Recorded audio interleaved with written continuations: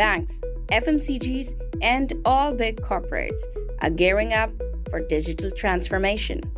Keep pace with the changing world and upskill with AdWatch. Learn all about data, data security, advanced analytics, technology and automation, financial and ESG reporting, with hands-on experience and practical knowledge to apply to your daily job tasks or businesses. Certification that counts. AdWatch. Okay, hello everyone. This is Ahmed Gamal. I'm the lead Python trainer at AdWatch with a focus on using Python for data analysis, automation, and predictive modeling. Okay. Additionally, I'm a machine learning engineer at an IT company, which is technology lead, language service provider, and communications. Perfect. I'm also associated with other global companies such as Udacity as a session lead for different programs like machine learning, deep learning, and all of stuff like related to data science and machine learning. And today I will be answering some of your questions to help you mainly understand the applications of Python and how we can use it for data science and machine learning field and the challenges involved. Perfect. Let's start answering your questions. The first question, which tool is the most commonly used for advanced analytics and automation? Okay, I think there are a lot of tools. Some of them don't need a lot of coding and programming background, such as Power BI and Tableau. It's business analytics tools. You can use it for visualization and driving some insights. And also, there are some other tools that need some background or need programming and coding background, such as I think the most two advanced or the most two used languages are Python and R. I think that's mainly the answer of what is the most commonly used tools for advanced analytics and automation. That's it. Second question is why Python? Okay, it's a great question. Python is one of the languages that is witnessing incredible growth and popularity year by year. Perfect. Python language is incredibly easy to use and learn. It's like you are writing English, so it's very, very near to the English. It's very easy to learn. It's very easy for new beginners and newcomers. I think now we can say that Python language is one of the most accessible programming languages available because it has its simplified syntax, as it's not complicated. Also, we can mention that we can summarize this by saying it's easy to learn and use. It's mature and has supportive Python community. A lot of people are writing Python code and improving the community. Python, availability of hundreds of Python libraries and frameworks for everything, for web development, for machine learning, for data science, for data analysis, for gaming, for building mobile application, for building computer application, desktop applications, all of that. Also supports big data, machine learning, cloud computing, all of that. And the flexibility of Python language. I think that's enough for answering this question. The second question. How is Python used in the processing and analyzing of big data? Okay, it's a good question. Okay, we can say that Python support high-level data structures to simplify and accelerate the speed of data operation, data cleaning, data manipulation. It includes data structures like sets, linked lists, tuples, dictionaries, all of that. Also, we can see that Python utilizes concepts such as data frames, matrix operations, and other for scientific computing. If you know the package like NumPy, pandas, and all of that. And also, as we answered why we are using Python, it's easy to learn, to read and use, scalable and flexible, portable and extensible, high compatibility, data visualization, programming and platform scope, large community support. It has a lot of advantages, and it's very helpful in using and processing, analyzing big data. It offers hundreds of packages and frameworks for big data. Next question, please. What are some of the most popular Python libraries used for big data processing and analysis? Okay, um, we can mention 5 or 6 of them. NumPy, NumPy used for computation, Pandas used for data manipulation and data cleaning, Matplotlib mainly used for visualization. Also, Seaborn, Bouquet, all of that are used for data visualization. Um, Also, if there are Scrappy and Beautiful Soup, we can use both of them for data scrapping to get data from the internet. Other packages for machine learning, like such as TensorFlow, Keras, Scikit-learn, PyTorch, all of that are used for machine learning, and a lot more packages.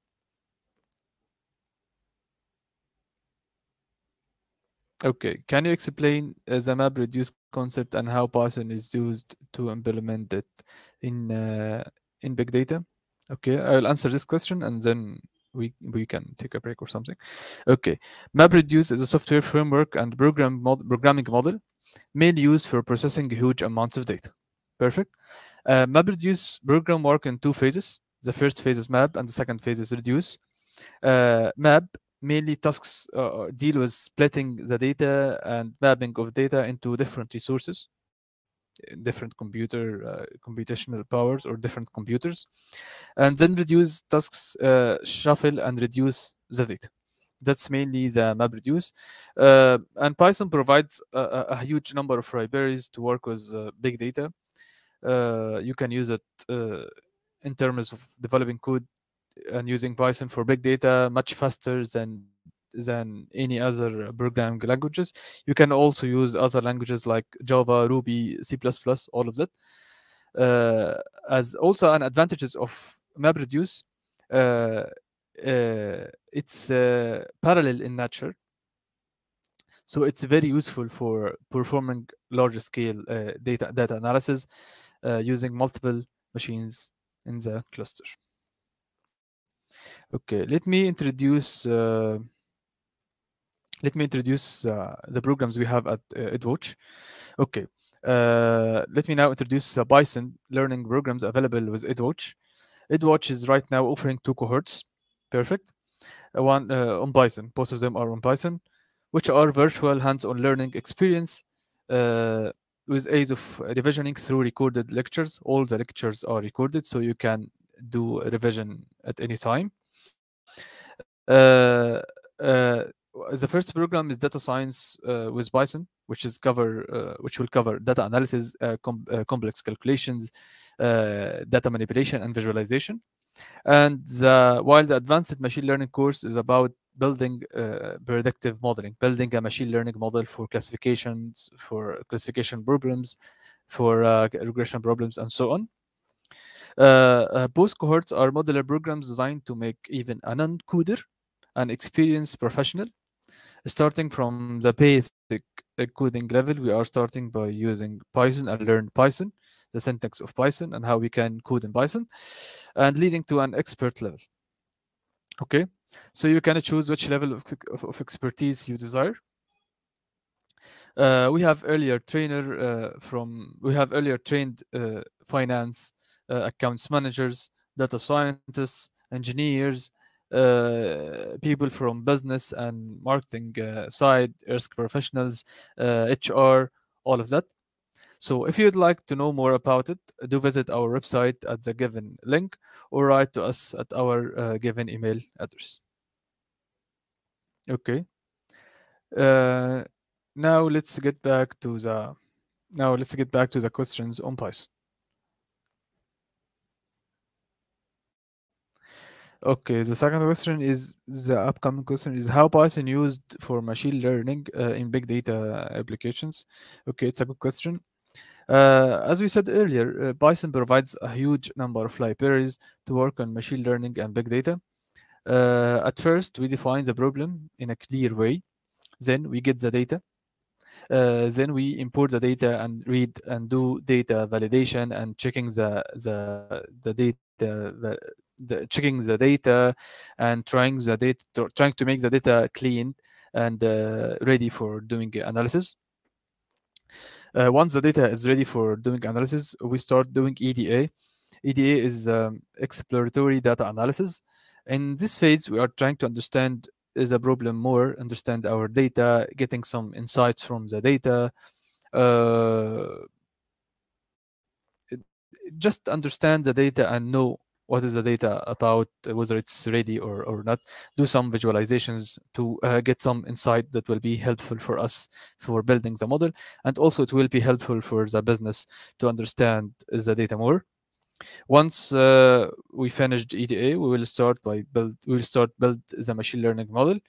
Then we will do some fine tuning to get the best model, the best machine learning algorithm, and the best weights for the problem. Once we build the model, we can just test and deploy the model, so we can check the impact of that machine learning model in the real life applications and in real life scenario. That's it. Let's move to the next question. Okay, can you describe some of the challenges in processing large data sets with Python and how they can be addressed? Okay, it's a good question. As you know, the data is growing exponentially, so we have a lot of data every day.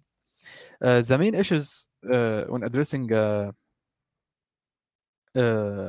challenges in processing large data sets, I have a lot of issues. The first issue, which is storage issue or storage problem.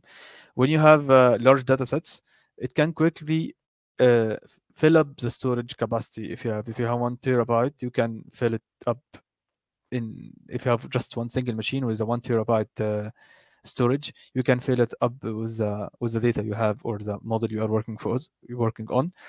So making it necessary to store the data on multiple machines instead of storing the data in one machine. You have to store it in multiple machines or in a distributed file system like HDFS and all of that.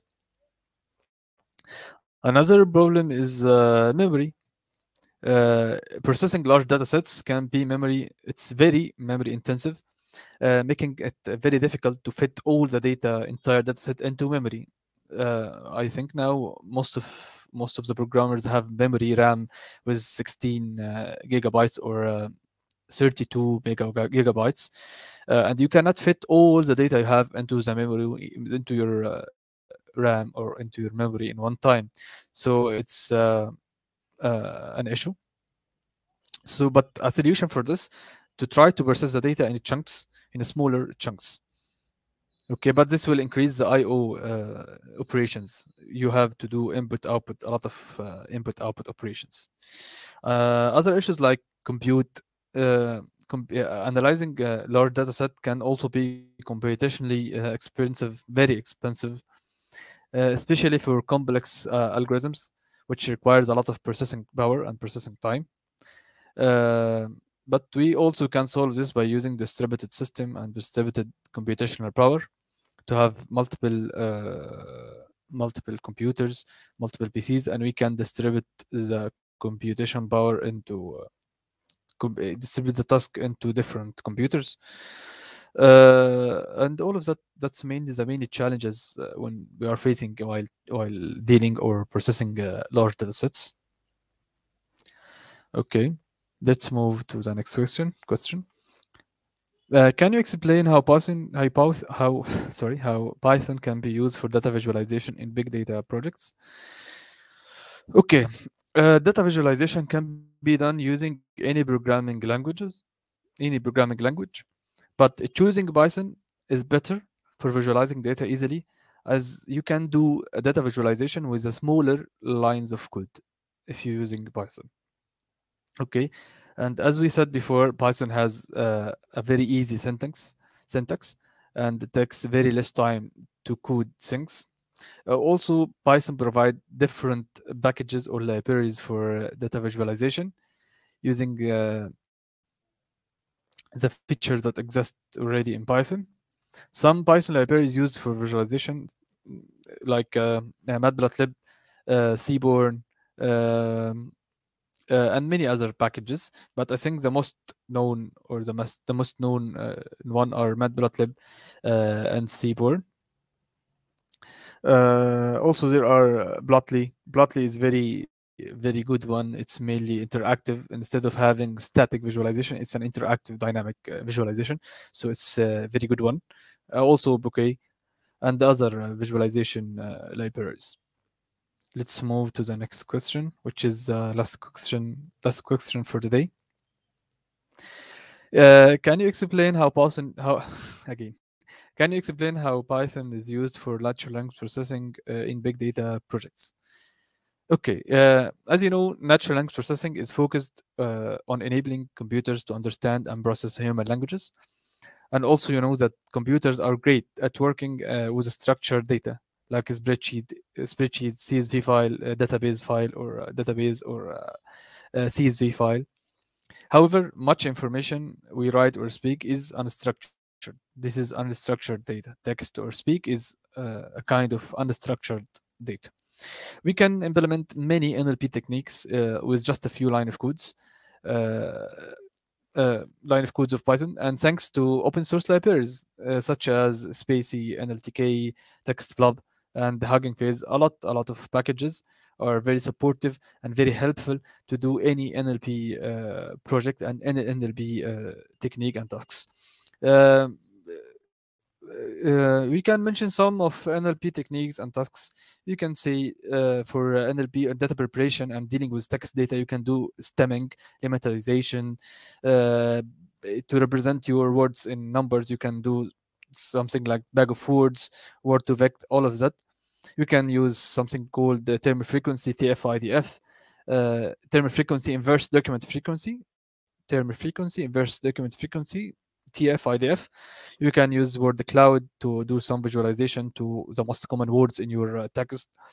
You can do sentiment analysis to understand whether this comment or whether this review is positive or negative.